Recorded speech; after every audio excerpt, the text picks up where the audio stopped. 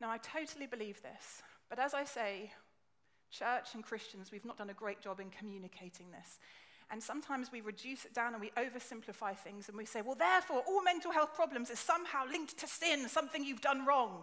Maybe it's because a lack of faith you have. So when people want to take medication to alleviate distress, when people want to engage in therapy, which has its place, absolutely, I'm a therapist, the church can sometimes put a bit of a stigma on things, as though somehow it's talking about your relationship with God. But sin is only one cause of psychological distress.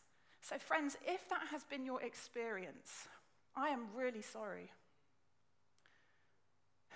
In fact, this isn't Jesus' heart at all.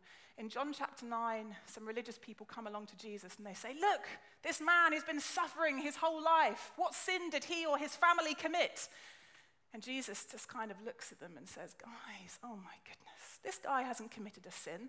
His family haven't done anything wrong. This guy's just been born this way. There's suffering. But you know what? There's other reasons for this. So if that has been your experience of church and Christianity, if you're one of the 26% that have experienced a mental health disorder and you experience stigma because of it, I'm so sorry.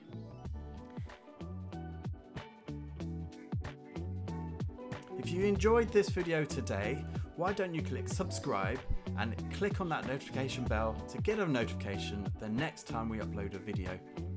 And if you're new or you've been coming to the C3 Church for a little while now, why don't you find out what your next step might be in the journey of faith? Click on the next step link in the description below to find out what your next step in your journey might be.